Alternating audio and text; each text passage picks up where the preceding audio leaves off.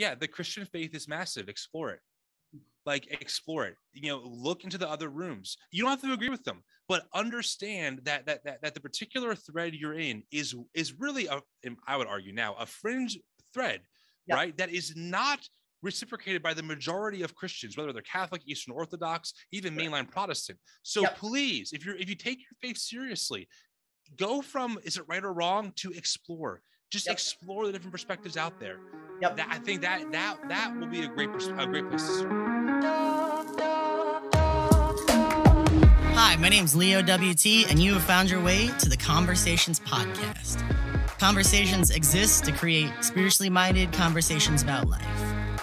We desire to create safe space for dialogue and community. We desire to come together regularly and intentionally to generate conversations about life, belief, and the intersection of the two. Everyone is welcome at the conversation. What is up, friends? It is leowt, and I'm here with another episode of Conversations Official. If you haven't been here before, welcome. I'm a little weird. I invite weird people on. Usually they're tattooed and they have sassy things to say about like white supremacy or the church, and I managed to just hook a real ringer today. So, but before we dive into that, I just want you folks to know that the single most important part about Conversations is that we come together regularly and intentionally to have spiritually minded conversations about life, belief, and the intersection of the two. And the absolute non-negotiable of this conversation is that everybody's voice matters in the conversation. And so if you're new here, if you have comments, if you have thoughts, if you have questions, please get at me. I really enjoy the fact that conversation in general is spontaneous, right? And it's an ebb and a flow between my guests and myself, and between the community and myself. So hit me up, you know what I mean? Now, I have a friend on today, and I'm going to let him introduce himself in a moment, but we were talking about having kids right before we hit record. And so, I have this story about my youngest kid. My youngest child is 13, and I have 5 children, and I've never not had a 13-year-old. So I've been through plenty of emo phases, right, with my kids. But the best part about my son is this.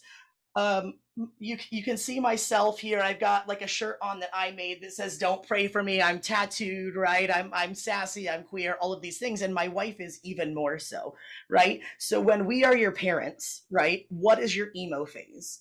My son's emo phase was actually farm emo, and he, in fact, decided to become an alt-right conservative Christian for a while. And so that was my son in a nutshell. Now, thankfully, we're nosing up out of that a little bit, but my son's emo phase was a folk music listening, Stetson wearing, alt-right Trump supporting conservative Christian phase. That a hand on the Bible, you can take it to the bank. I will send you a picture. But in all of this, I realized, holy shit, we have got to do better for our kids, right? And we have to point out the ways in which what we see in popular discourse is not at all like actual Christianity. And that brings me to our guest, my friend Tim, and I'm going to let him introduce himself and what we're here to talk about today a little bit. I mean, how do I introduce myself after that story? I don't know. Good luck. Godspeed. Yeah. I mean, I know your shirt says "Don't pray for you," but honestly, how can I not? You might need to, right? Well, damn. Okay. Well, thank you so much for having me on, Leo. I appreciate it. And to everyone listening, if you hear me coughing throughout this, I just tested positive for COVID today. So it's a great day in my household. Oh, wait, I feel it's real. It's not a conspiracy. No. COVID actually exists. Well, it's either that or it could be a government like chip thing, maybe like there's some microbots inside of who knows, right? I did go to the doctor the other day, so maybe that's what happened. They injected. They might have put it right in there. But yeah, my name is Tim Whitaker. I am the creator of the new Evangelicals, and we're here to talk about Christian nationalism and all of the layers to that. So I'm looking forward to it. I mean, I'm passionate about a lot of things in the Christian tradition, but this is one of the biggest ones for me. And probably, even though I'm not an expert, I don't have my PhD in anything, let alone in Christian nationalism, I'm probably the most well-read personally on this subject and feel the most comfortable speaking about it. So thanks for having me. I really appreciate it. Yeah, absolutely. That's why I personally wanted to bring you on. And I've said this before, but in case anybody hasn't seen me or isn't super familiar with my platform, I acknowledge that I come from a privileged space, right? Not in all the ways, but in a lot of the ways. I'm white. I was born into a Christian family. Mm. I had a lot of access to both my parents when I was younger, and extended family. So I know I'm an English as a first language speaker. I'm able-bodied. There were a lot of intersections in which I have privilege. And so I want to start off this conversation by acknowledging those. Now, the flip side of that conversation is I came out as a lesbian between my 3rd and 4th years of pastoral ministry degree study at a conservative evangelical college. And coming out made me suddenly realize that there was an other. And I know that that is an incredibly privileged thing to say, but I'm here because I can't speak about being a Black person in America. I can't speak about being a Muslim in America, but what I can speak about, although I'm queer and the church has been trying to abort me for years, I can speak about a person who grew up in the privilege of white American Christianity. So that's why I think it's important that, and that's why I wanted to invite you on, Tim, because I've listened to your podcast, and I know that you have this background, and I feel like it's very important not to speak over marginalized voices, but it is important to speak in the spheres where we know what we're talking about, right? Yeah. I mean, I was just talking to someone that I interviewed on my own podcast earlier today, and what I told them was that I see a lot of the work that I'm doing now as my way of repenting. Mm-hmm.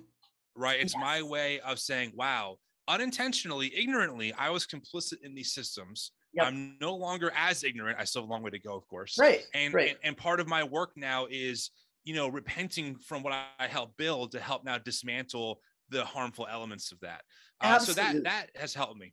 Yeah. And I feel like a lot of times, sometimes the conversation about racism, and even when we move into Christian nationalism, the problem is we don't have a great, there's no word that's like pre-racism, and everybody, as soon as you throw out the hard R word, white people shut down. But what they don't realize is like a lot of racists aren't bad people. A lot of racists are simply complicit in racist systems. And so people shut down. But I think it's really important, especially in the sphere of Christianity, that we talk about white supremacy, we talk about race, and we talk about Christian nationalism. How did you get, what was that moment where you're like, uh-oh, something's wrong? Like, was there a fracture moment? Because for me, it was coming out. Yeah. So, for your listeners out there, I am a white, able-bodied male. I'm married with 2 kids to a great wife.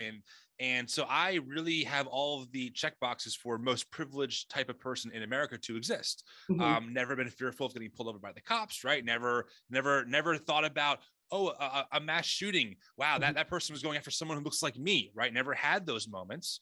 Mm-hmm. And was always kind of, the system was designed for me to flourish in. That being said, of course, you don't really know those things. You don't have any categories for that yet. So I'm growing up in a fundamentalist space. I'm homeschooled for 9 years. My parents are lovely people, hard workers.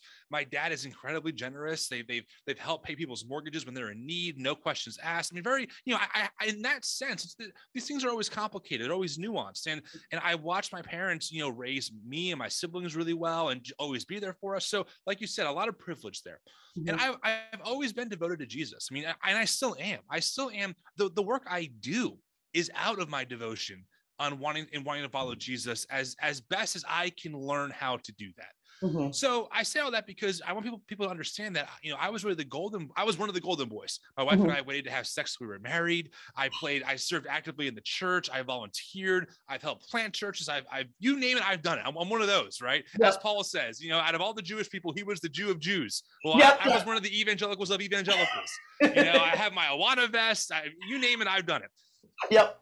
All right. I can go there, and we definitely can later on if you want. So anyway, for me, there were a couple of big shifts that happened to me, and for sake of time, I'll just kind of condense them. One was I was part of a really genuine community group of people in like our late teens, early 20s that really shaped how I began to think about what church is. Mm-hmm. Okay. And I kind of got into this, like, I just want the true gospel, almost like this real reformed, Paul Washer, John Piper kind of vibe. Right. But I'm also reading Rob Bell at the same time. Like, wow, Rob, Velvet Elvis. This is really, and in my head, I'm trying to merge the two or just trying to understand the perspectives. Mm-hmm. I have no categories for what I'm reading yet. I don't understand that Rob Bell is more progressive, for lack of a better term, and John Piper is a straight up reformed legend in his circles, right? Yep. So I'm just reading them in a vacuum.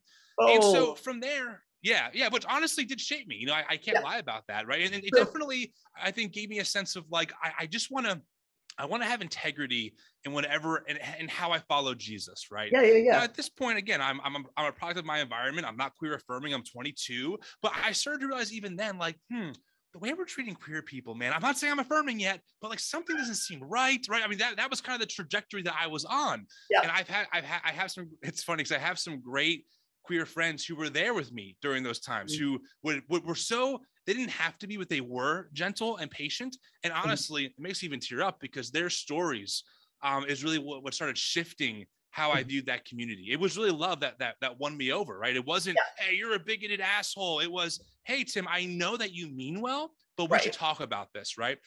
So anyway, so long story short, what really was the straw that broke the camel's back. So again, this is all layered, right? All these little things, all these little cracks are happening, but no categories, no awareness of what's behind all this. Right. And then when Trump happened, which is just a very common example, a lot of people who are in this, what I call deconstruction explosion, right? This was a big moment.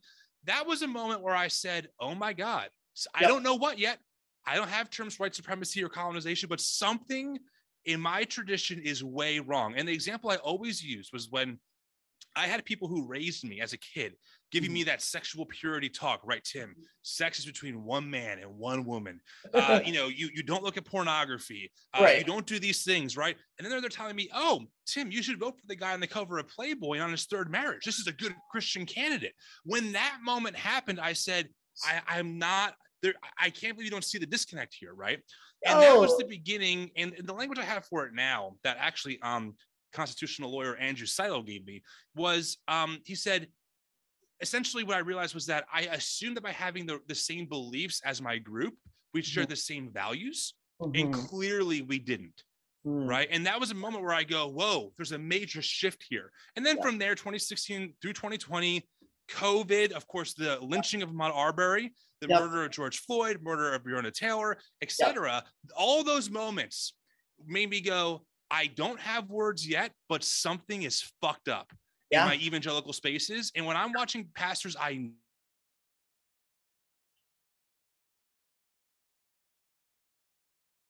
know if it's the theology. I don't know what it is. Something is way wrong. So that's what led me to even starting New Evangelicals. And from there, I've been on a journey just kind of exploring, different parts of the Christian tradition. That's the long and short of it. And I love that you are so vulnerable as to document that too, because I feel like I said with racism, like once you drop the hard R word, a lot of people are out, right? But the reality is we're all on a journey. I didn't just plop here and become who I was. To be honest, it was actually in the safety of a Black and brown community of faith in Harlem that I was able to come out. And they provided me with not only the space to come out, but also the language to begin to understand systemic racism and marginalization and advocacy and all of these things. And so we don't just arrive, right? And I think it's really important to model the journey, and I love that you've done that.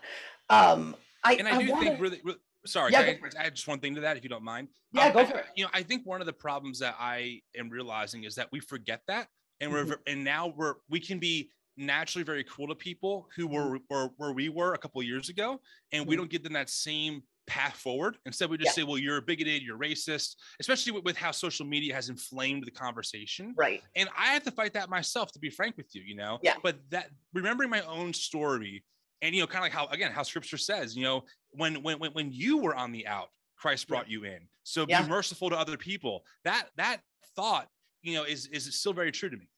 Absolutely. And I love that. Let's take that tone and ride it through the conversation, because there are a lot of people that I understand, my own family not being the least of which, that do not understand who I am. And now the great irony of who I am right now is that the further I went to the gospel, the more I became this person, right? But also... Which I love the aesthetic, by the way. I'm jealous of the whole look. I am. I love the tattoos, the finger tattoos. I mean, I want it all. So we love to see it. Actually, my finger tattoos are biblical Greek and Hebrew. Hebrew because I had to read them in college, so had to take it and make it metal, you know. Of course. But I would love to have a conversation for people who actually want to understand.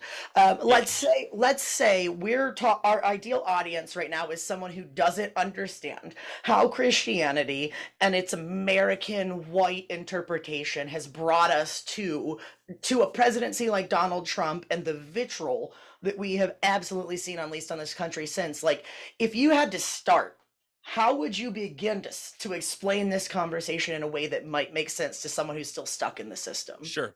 Well, first, I want to just say that everything I'm going to say is not my own thought. These are other people's works. I want to shout out 3 people that really help shift and shape how I see things. The first one is the book Unsettling Truths by Mark Charles and Soon Chao Ra, about the doctrine of discovery, which we'll talk about in a minute. The other book that's really important that I think is a good read is the book called The Bible Told Them So by J. Russell Hawkins, that documents how Southern evangelicals in the 50s through the 70s really fought hard to preserve segregation and not towards desegregation. And the third book, which is maybe a little overused these days, but it's a reason it's overused, is Jesus and John Wayne by Christian Dumais. Oh my God, so good. You read those 3 books and you're going to start seeing some pictures along with The Color of Compromise by Jamar Tisby. We'll throw that one in there too. You read those 4 books and you're going to start seeing things a little bit differently, because one of the things you have to remember is that nothing happens in a vacuum. Our culture, especially white culture, and when I say that, by the way, I don't mean every single white person, but there is a culture, okay, that everyone has, and I've been a part of one. And my culture as a white person in America taught me that, like, you're not really connected that far back. The ripples aren't that far out, maybe 10, 15 years ago. But to get to understand Trump, you have to go back a long, long way. I mean, quite literally back to the founding of the country in a lot of ways. But for our sake, for our conversation, I think it's good to pick up from really the 60s and 70s, because that's where you have Jerry Falwell. He's the founder of the religious right and the moral majority. You have Bob Jones. And until you understand why they started their movement, you will not understand how Trump happened. Yeah. So I think we should start there. Yeah, let's do it. Let's go for it. I've had Kristen and Mark Charles both on the podcast before, and so I love hearing that. I was actually put on a heretic like bingo card with Mark Charles this week, and I was like, shit, I have done something right. You know what I mean? I aim to be on that card, so congratulations, my friend. Congratulations. I mean, it's only been 16 years that I've been working on ordination. I would have been ordained 12 years ago if I was cisgendered and straight, so I'm glad I've just finally now achieved heretic status. But yeah, let's start off, because on this podcast we haven't talked a ton about Jerry Falwell or Bob Jones, and I would love to bring that into the conversation we're having. Yeah, so it's really important. And again, I'm going to speak in generalities here. We're not going to talk a whole lot about the queer community in this story, because that's a big part of it. This is kind of the foundation of even that. Absolutely. So essentially what you have to understand is that Jerry Falwell, Southern Baptist, good Christian man, he was really not that political in the beginning. And really neither was Bob Jones. In fact, most evangelicals were kind of like, whatever, politics. I mean, for example, when Roe v. Wade happened, the SBC as an institution affirmed it. They affirmed Roe v. Wade for actually almost a decade after. You can read every single iteration of it on their website. You'll see how they start progressing more towards that, what we now know.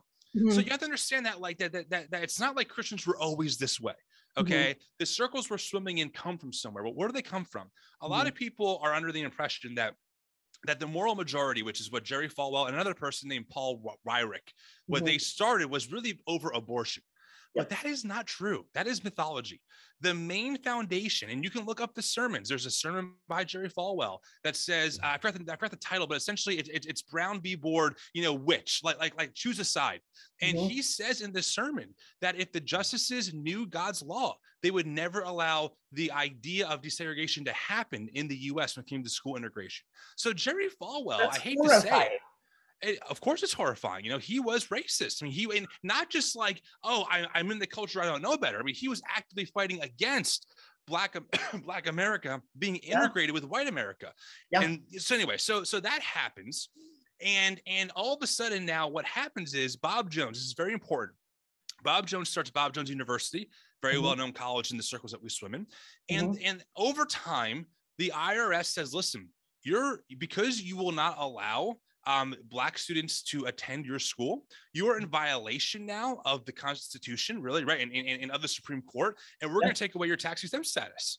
Yeah. And Bob Jones starts the idea of, well, no, religious freedom. This is a religious issue. So we have to, and if you, shameless plug, but if you go to our Instagram and go to our highlights and look up the highlight Christian schools, we document how even the private school industry launched from schools becoming integrated, okay? Especially in the South, there's a massive jump. In fact, today, they're still largely segregated. That's the reality.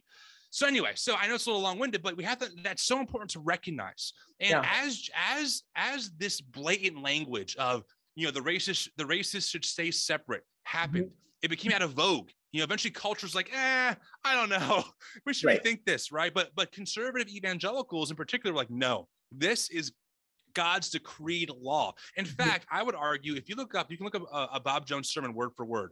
If you interchange Black for queer, you have the same exact argument today. Okay. Bob Jones is there. The Bible's clear. This is God's word. The races should stay separate. Here's my verse proving it. I mean, it's the same scaffolding that we inherit today. So that's where all this comes from. Okay. And so, am I good so far? Should I keep going? No, go for it. I'm loving it because this is an area I haven't read up on, so I'm excited to hear about it. Sure. And by the way, all the sources I gave at the beginning document some form of this, so I'm not just making it up for your audience to know. But it's important to understand that the moral majority was not founded primarily over abortion. That became a more important topic because it's easier to sell. It's murder. We're killing children. Oh, how could we do that as Christians, right? Right. So that became easier, and that really picked up in the 80s. But before that, it was all about segregation, all about keeping the races separate. So that's the underpinning of what forms the moral majority. And from there, and again, I'm really condensing things, but that's where you get things like satanic panic, right? Now these Christians who are really getting political for the first time in really a different way. You have some hints back in the 1920s with the evolution debate for sure, but they got their asses kicked, so they're kind of in shame there, right? So now here comes Jerry Falwell, and he's an evangelical, not a fundamentalist. There's a big difference. But him forming the moral majority is what brings fundamentalism back into evangelicalism. And that's where you start seeing a lot of the rhetoric of, God's word is clear. We have to change society for, in order to be a more Christian nation. A lot of this rhetoric takes off in the 80s and 90s. They get in bed with right-wing politics. That's where you get Ronald Reagan. Ronald Reagan was brilliant. He knew exactly who he was courting. Because a lot of evangelicals voted Democrat very often. So it was a big shift to have this swing. So again, people think, oh, Christians have always been this way. No, there was a big shift that happened in the 70s and 80s. And so that essentially laid the groundwork on a theological level. That's where you have the evangelical industry. This is what Christian Dubé talks about, right? The evangelical term is exploding. Churches are growing. People are leaving the Catholic and mainline Protestant religions because they want to be more casual. And so there's a lot of pieces in this stew that really allow evangelicalism, especially conservative evangelicalism, to explode and become a very powerful voting bloc. Absolutely. So and that's some of the foundation. That's absolutely how we get to Christian nationalism, because there's a conflation of politics with Christian values. And I think part of what makes that the perfect storm is the myth of America being a Christian nation, the ways in which in our very Constitution, segregation is structured. We have Native Americans being merciless savages, which is a literary device that has not yet been corrected. Absolutely. We have African Americans being 3/5 of a person, right? And we have all of this baked into America. And then the church and politics start holding hands. And it's funny that you mentioned the 50s, 60s, 70s, because there was also, I just did a research paper on this. In 1946 and 1948, human biologist, right? Alfred Kinsey, who does a sex study, and it's the first widespread study on human sexuality. And so he releases human sexuality of a human male and sexuality of a human female, right as we're starting to see this sort of resurgence, right, of evangelicalism, abortion issues, voting blocks, all of these things happening in the mid-century there, and you start to see these groups systemically be marginalized That's right. by white American alt-right Christianity, and all of that is in the sauce, like you said.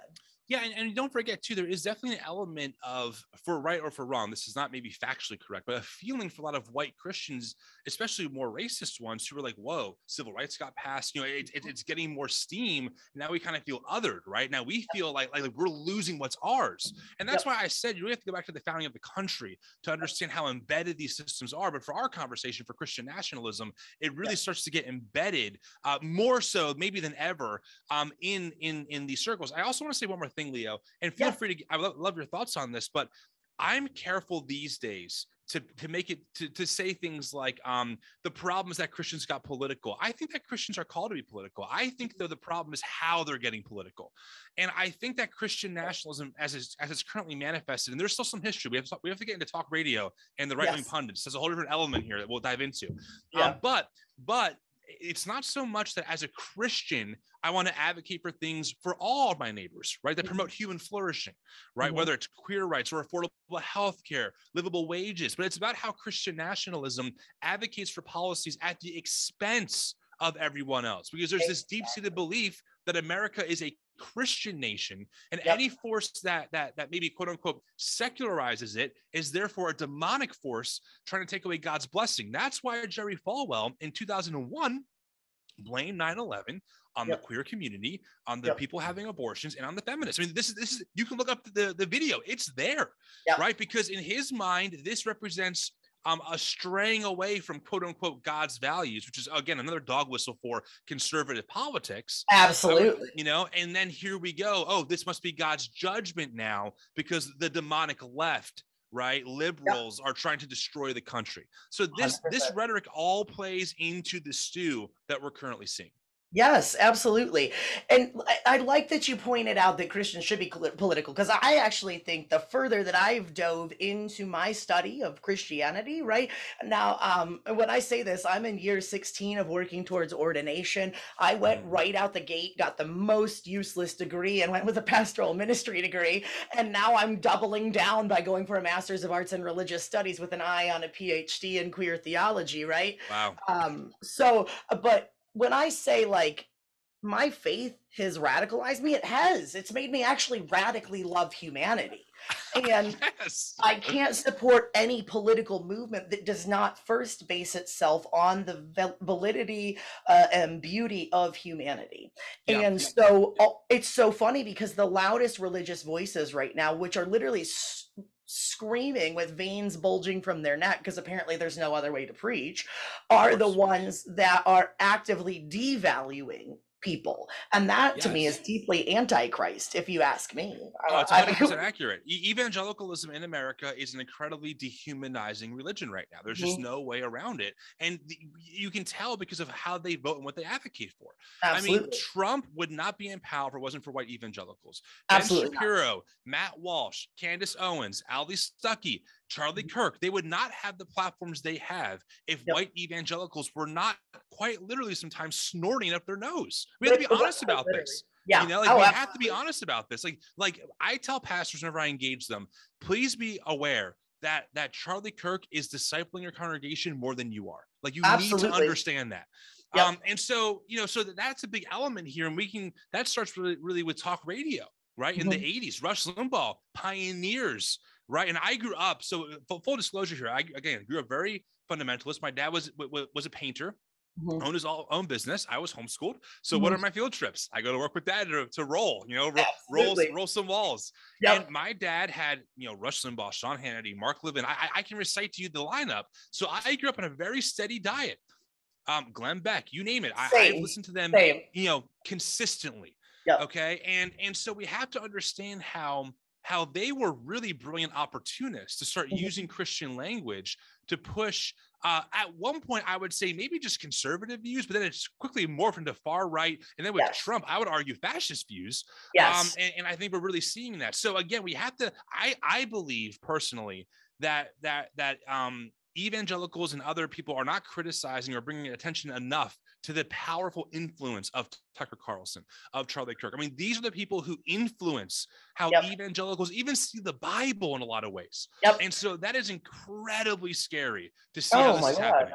It's terrifying. I mean, Ben Shapiro picked up one of my TikToks this past year, which also I feel like is some sort of something, but it was great because he was actually dead ass wrong, and I literally phoned a rabbi to prove it. But you know, these are the people that are informing our pastors and our congregations. And we've also, like, something insidious that Trump did particularly, which was he told people that they're going to lie to you. They're going to try to steal this election. They're going to tell you this, that, and the other, and people gobbled it up. And so now you have like a really honestly, what I like to call like McDonald's theology or prefab theology, right? Like American evangelicalism as it stands, particularly white evangelicalism, because I know a lot of black evangelicals that don't share these same. No. Right. But I like to call like white American Christianity / Christian nationalism. It's like a McDonald's faith, right? We have prefab buildings. We have prefabbed bulletin inserts. We have prefab, communion wafers. We have prefab theology. We're not actually thinking about it. And if you listen to half of what these usually white, straight, cis male pastors are saying, it doesn't actually exegetically check out. You can't trace it. The apologetics industry is a joke. I'm sorry. Like, I have so little respect for some of these people because their arguments are not honest. And I'm not saying, I'm not saying that they're bad people. Right. Okay. But like, they have a job to do. Protect white evangelical theology by calling it Christianity and not acknowledging that it comes from someplace, right? Exactly. I mean, if that's maybe one of the most insidious things that I realized, it was like, oh wait, I was never taught that. Like, I was taught, okay, you have black theology, maybe Oriental theology, then you just have theology. Right. It's theology. It's not white. It's the right theology, Exactly. Oh, well, James Cone, he's a black liberation theology. That's a false gospel. But hey, John MacArthur, he's just preaching the word straight up. No bias, right? No bias whatsoever.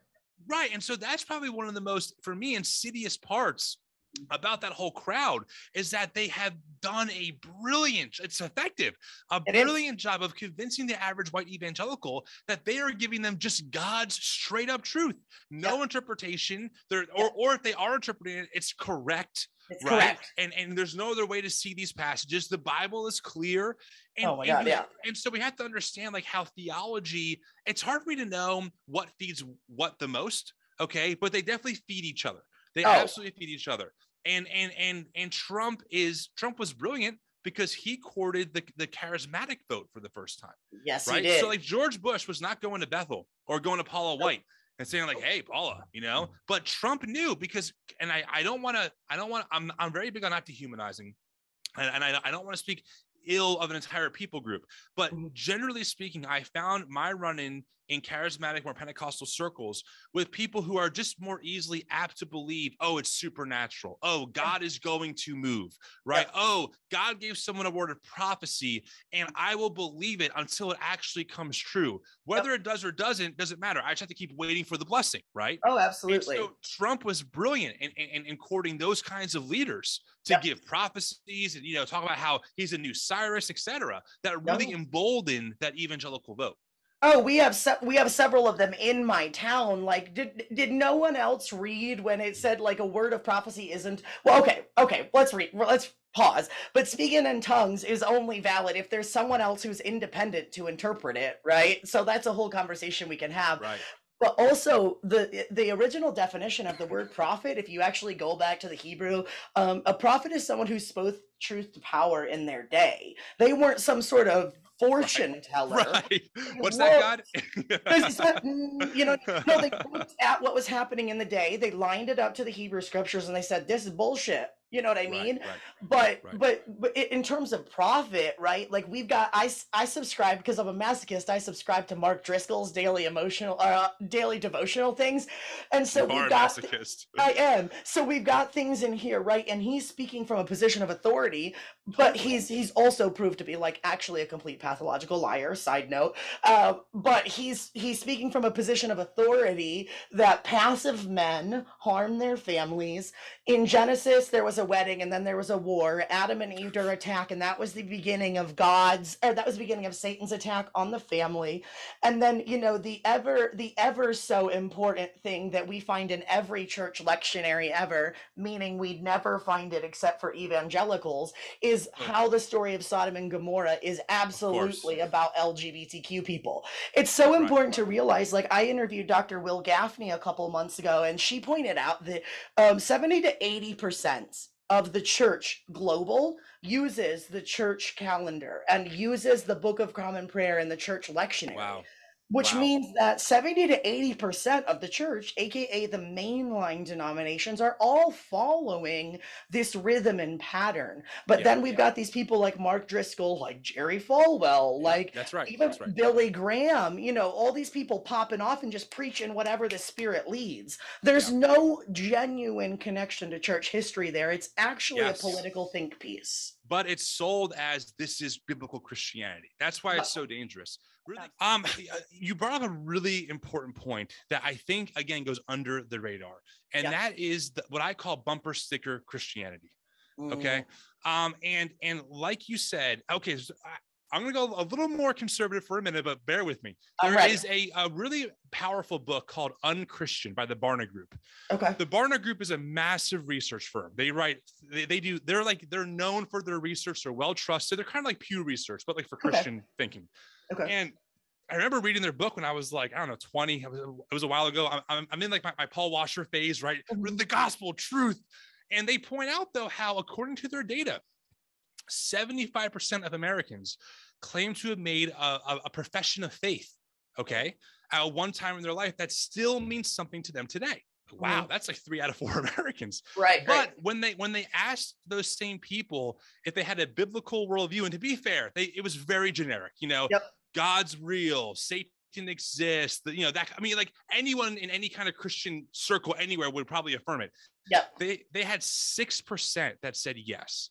And that always stuck out to me because it reminded me of like the evangelical church, I should say, has been so effective in their capitalist industrial machine of getting people to feel a certain way during an event and to walk down an aisle, which also is a very recent invention in church history, you know, and sign off on a card and say, yes, I profess Jesus, while having absolutely no legitimate even education on what the hell they just signed up for, right? And so that also plays a role in this, because when you have people who are uneducated, and I would argue, you know, if I had the choice of the Catholic way or Protestant way, I'd still take being able to read the Bible on my own. However, I understand why the Catholic tradition says, I don't know, this can be kind of dangerous just giving anyone a Bible to interpret, right? So when you combine those two things, and then you have very persuasive communicators to push why the Bible supports Christian nationalism, you really have a recipe for disaster, right? And so here we are. I mean, again, we could be here for hours unpacking every layer, every ingredient that goes into that cake. But those are some big pieces that we just don't focus on enough that I think really end up hurting us. And it's one of the reasons why 80% of white evangelicals vote for Trump. And it's also why a lot of them were big QAnon conspiracy theorists. It's a reason why white evangelicals are the least likely to give backs during a pandemic. It's a reason why Sean Foyt, the worship leader, is able to make a lot of money doing these maskless, hands off our children QAnon bullshit rallies, because the Christian base that he feeds is susceptible to just believing anything that a leader says. Absolutely. Absolutely. And I brand. Oh yeah, no. I think that's exactly it. And it feeds into accepting anything that a political leader is telling you, because all of a sudden, if they hold up a Bible, albeit upside down, in front of a church, 2 Corinthians.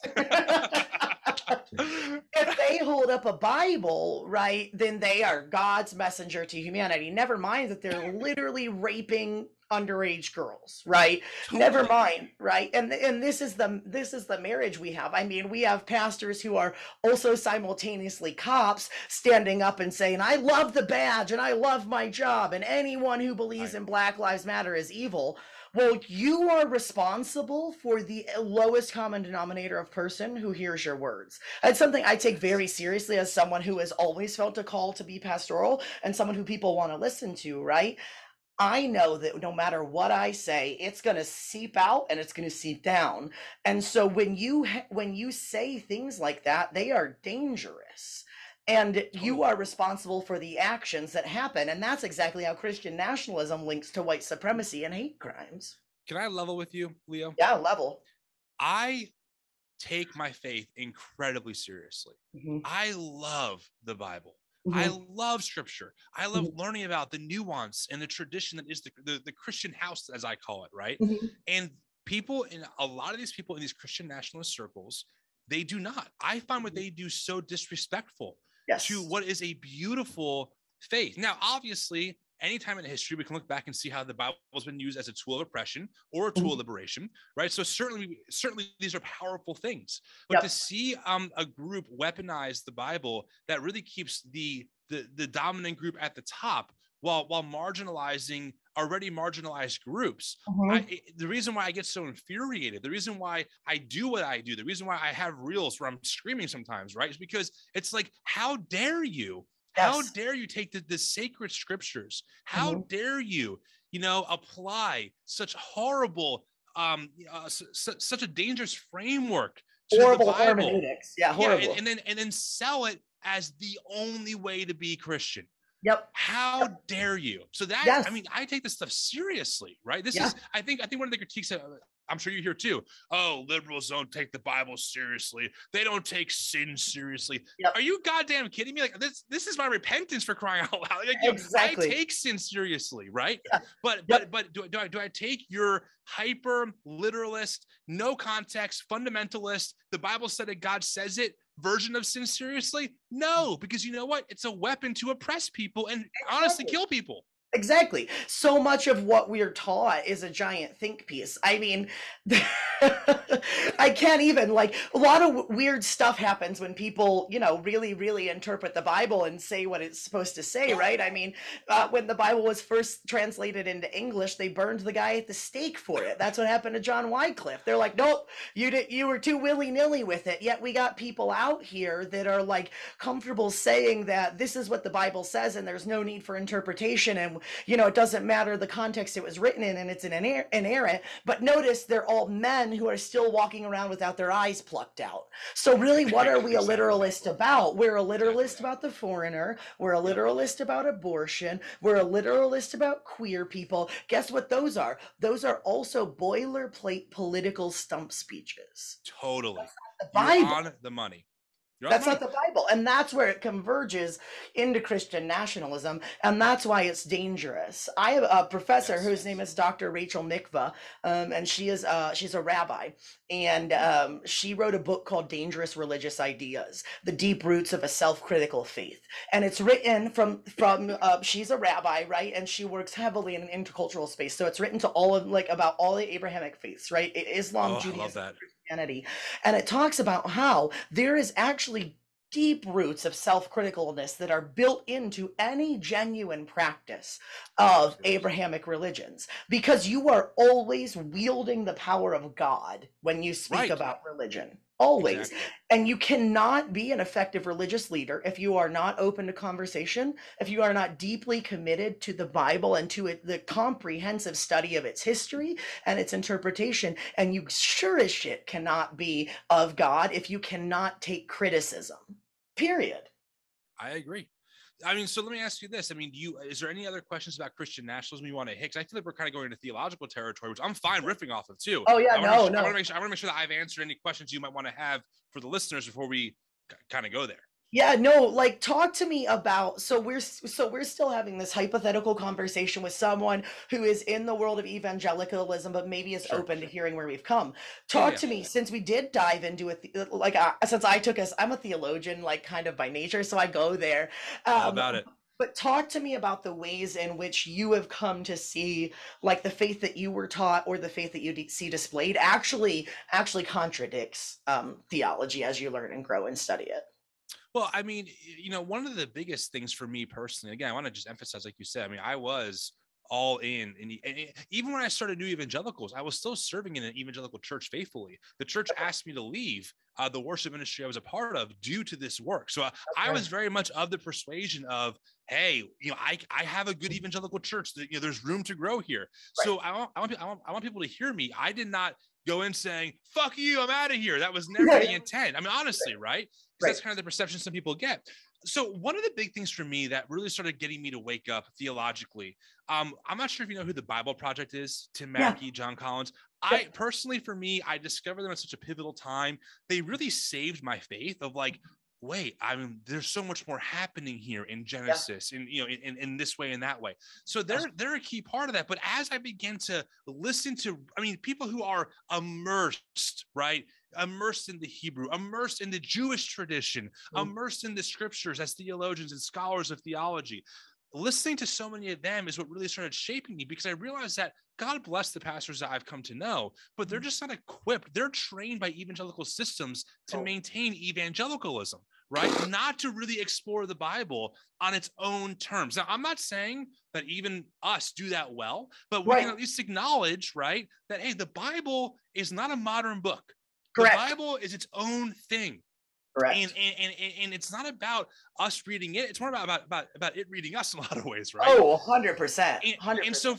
And so that's the framework I'm operating in. Now, the moment for me that was like, whoa, I never thought about this, was I was reading Scott McKnight's book, The Blue Parakeet. Scott McKnight also wrote the book, A Church Called Tove. He's a very accessible theologian for a lot of your listeners out there, right? Very well written. And he talks about how even in the scriptures, God, this God character, Yahweh, Elohim, not Elohim, Yahweh, or Adonai, the way that this God figure engages people looks different depending on what part of the book you're reading, right? Yes. So God works with the Israelites in Exodus and Leviticus and gives them the law, the law, really the teaching, but the law, right? And gives them the Torah. And then how Jesus interacts, right, is very different than that. And then the Holy Spirit looks different than that. And you see, even in the Bible, I don't want to use the term progression to trigger the thought of progressive Christianity. It's not what I'm saying.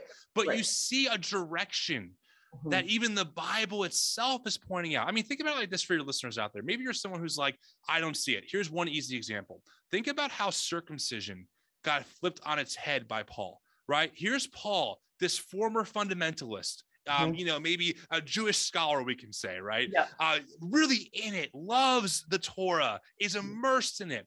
And he goes and says, the circumcision thing, based on how I'm reading things now, and in light of how I experienced Christ on the road to Damascus, so to speak, right?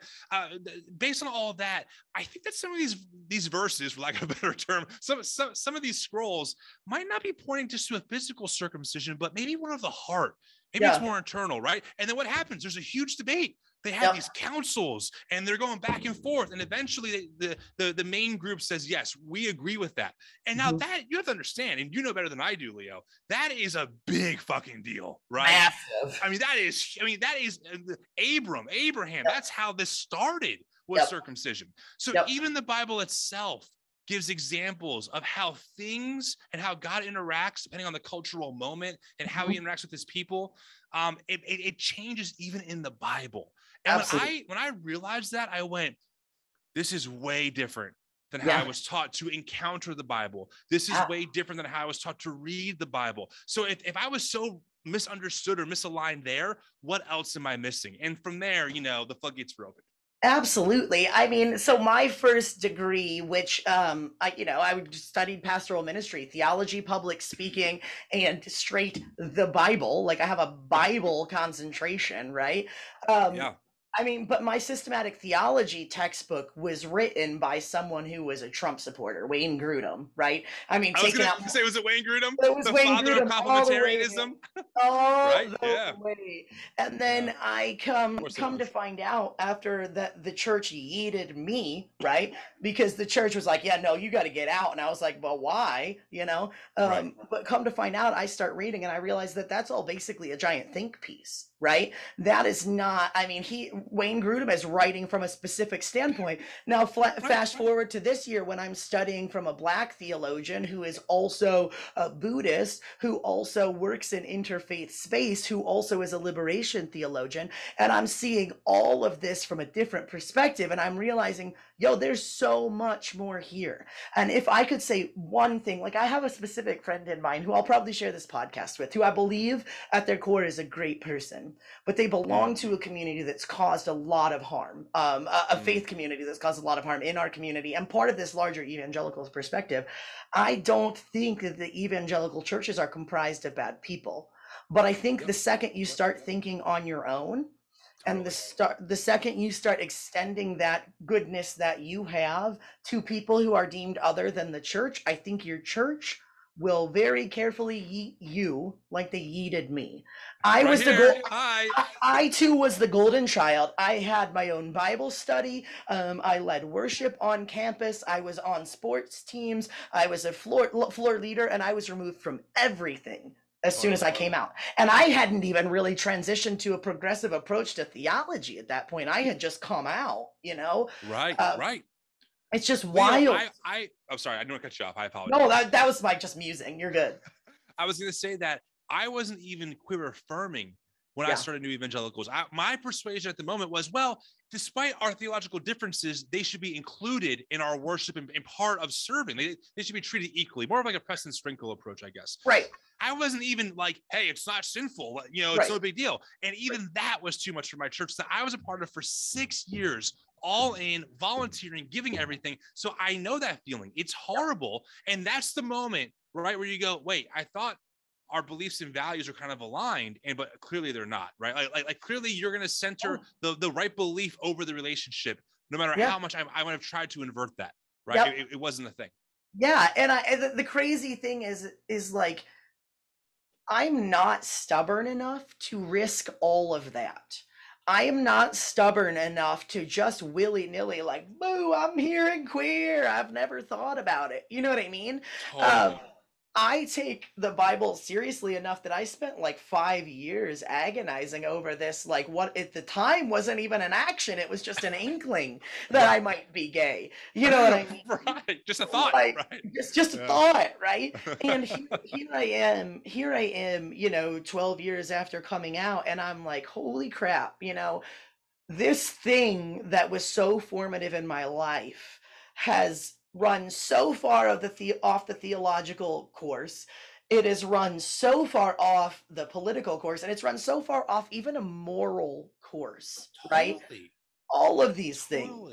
And now it's weaponized in the voting booths, and it's weaponized in the pulpit, and it's weaponized in the public sphere. I say it all the time. How do evangelicals want us to take them seriously when they're so morally depraved in so many ways? I mean, and I mean that sincerely, you know, like I don't understand how you can hide abuse. I mean, we're recording this in the end of May, right? The SBC report just dropped. I mean, Mark Driscoll is still platformed in these spaces, even though he had an entire podcast unpack all of his abuse. So how do they expect us to take them seriously when they're telling us that morals matter, sexuality matters, when it's such a double standard for these leaders and institutions? Absolutely. That's part of why I think a lot of us have this deconstruction explosion happening, because we're like, how are you gaslighting me? Is that the only way for me to move forward? Is by believing that I'm just not seeing what's obviously happening in your silence? Meanwhile, you're telling me that the quote unquote queer agenda is trying to destroy America. Like I have queer friends. They are they are the most loving, kind people I've met. You know, who want rights for everyone. Honestly, I'm basic as fuck. I'm just like, I don't know, just love people and stuff, like feed them. Wait, Leo, you're telling me that you're not part of some underground cabal, you know, trying to overthrow American values and usher in your radical queer agenda? Yeah, that's the whole agenda. I made a TikTok and it was the shortest one I made, and I was like, here's the queer agenda. Fucking live. That's it. Right. Well, oh my God. Okay. I don't want to rant too much, but again, like think about how the evangelical community has treated the queer community over the couple of decades. I mean, I think it's Bridget Eileen Rivera who wrote the book. Do I have it here? No, I don't have it. Anyway, she wrote a great book. Heavy Burdens. And Bridget Eileen Rivera is someone who believes she is a celibate queer folk in a non-romantic relationship by choice, but she believes that obviously anyone should have the choice to live how they want. That's kind of her position.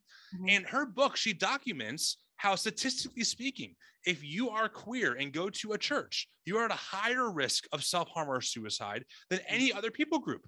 Right. And it's like when you read that and you start reading the stories that she talks about the AIDS crisis and how evangelicals gave no support, how the tropes were everywhere, you go, wait, I was on the wrong side of this. I was on the wrong side of this issue. Right. I was on the wrong side of the tracks here. And I participated in the dehumanization of people made in God's image, just trying to fucking live. But I let the far right conservative machine make this group of people, it made them to be monsters. I hate to use that term, but like the way that they dehumanized the queer community and would find the most extreme examples of anything to prove that therefore everyone is like this, right? Which you can do in any group, obviously. Of course. It's so not good faith, but they influence the evangelicals, and that's absolutely. And then like, I'm not trying to pull the conversation any one way. I think these are parallel and converging conversations when you talk about how the evangelical movement, right?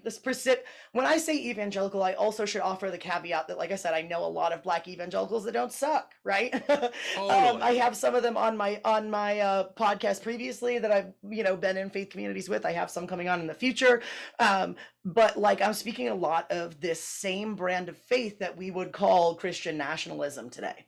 And these ideas that they're so opposite, right? Jesus was a brown socialist who was killed by the empire. Like, I don't know how much more specific we can get, but if you really dig into historical critical context of the Bible, like, Jesus was a brown socialist. Right. He's speaking truth to power. Right. Right. I mean, that's why even his own community thought that, he'll rule with power. And he didn't, right? Like, I mean, you're right on the money with that. And it like you said, these things intersect. That's another word that we can't talk about, right? Again, like far, I'm going to say far right-wing pundits and politicians have really hijacked these words, but these things absolutely intersect. They absolutely do. And when you really boil it down, I have found in my studies and in my experience that what it comes down to is freedom for me and not for thee. That's what it comes. I mean, I'll give you one example of this. So for new evangelicals, we're really big on having good faith dialogue wherever we can. I interviewed on my own podcast a man named Samuel Duth. He is the pastor or one of the pastors over at Awaken Church San Diego, which is honestly at this point batshit off the rails. Okay, they are. I'm not kidding you. Tucker Carlson has spoken there. Charlie Kirk has spoken there. They're advocating for certain politicians from the pulpit, like clearly violating their 501c3 agreement. And they are far Christian nationalists. I mean, it's crazy. Some of the stuff that they've been pushing. However, a couple of years ago, I had him on, and I asked him because he kept on saying freedom. I said, well, freedom for who? And I got him into a point, I was super nice about it, but I got him to a point where he had to admit, like, when I say freedom, I don't mean like queer people. I mean like more freedom for me, pretty much. Because I told him that, I said, Samuel, when you say freedom for everyone, do you mean the queer community? Like, do you support queer rights? And he couldn't. I'm like, exactly. That's the whole point, right? Like, what you're advocating for is, more of my rights. You're already the most privileged group. Evangelicals run America in so many ways. Okay, obviously there are other groups too, but they're one of the big ones, especially with how they vote and how well funded they are. They win at the Supreme Court.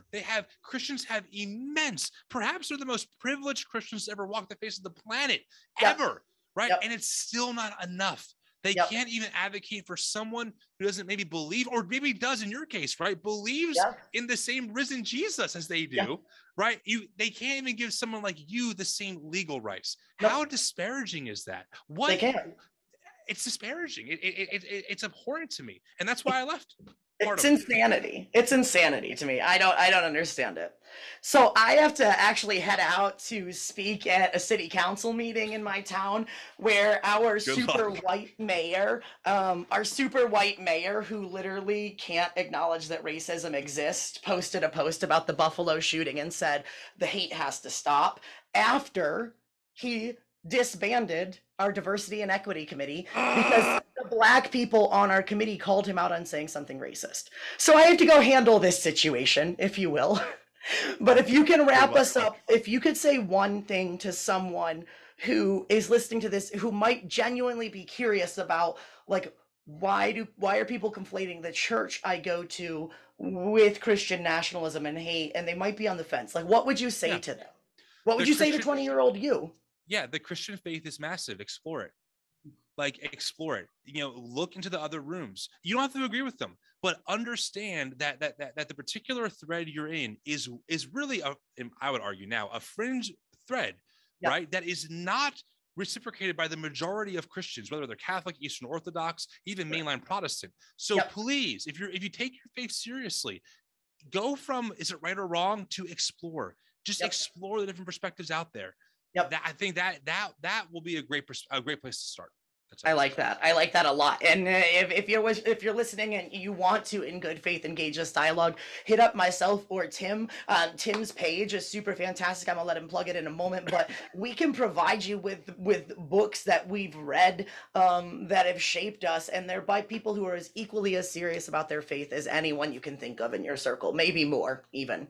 Because a lot of the people that I read, it costs them a lot more to get to a point where they have the credibility to speak out than any of us could ever imagine. So, totally. Well said. So Tim, go ahead and plug. This is your chance to let everybody know how to follow you, how to get involved. Give yourself a quick commercial. Yeah, you can find us at the New Evangelicals on Instagram or TikTok, or the New Evangelicals on Twitter. I mean, we're pretty much anywhere where it says the New Evangelicals. That's pretty much us at this point, including our podcast. And my DMs are open. I live in the DMs. Always welcome to engage me. I will absolutely do it on good faith. No problem at all. Fantastic. We love to see it. Well, friends, thank you so much for joining us. I really hope that you get a chance to like and share and comment on this video and podcast. I think it's a really important conversation that needs to be had, because we need to speak frankly about the ways in which Christian nationalism has gone awry.